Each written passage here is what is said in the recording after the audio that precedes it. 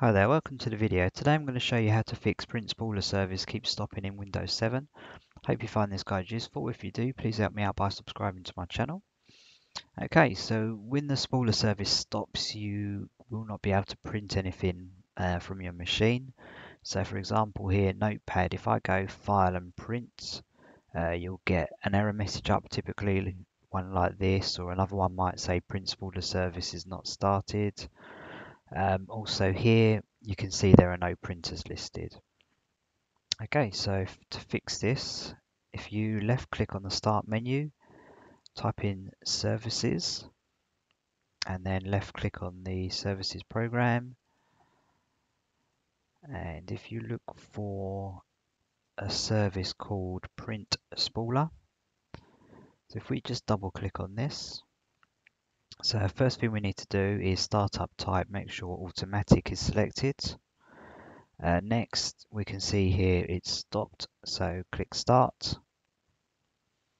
So if we go back to Notepad now, we should be able to print. Yeah, we can see here that my printers are now listed, and I should hopefully be able to press print and it will print with no problems. But what we can do to prevent that issue coming back, if you click on the Recovery tab, and by default on a failure it takes no action. But what you can actually do is if you select restart the service, if you just do it for all three options here, so in the future if that Windows service print spooler is going to stop again, the system will actually try and restart it for you. So if you try that, if you still get issues, we need to update the printer driver. So if you click on the start menu, go to devices and printers, and you need to repeat this process I'm going to show you for all of the printers you've got.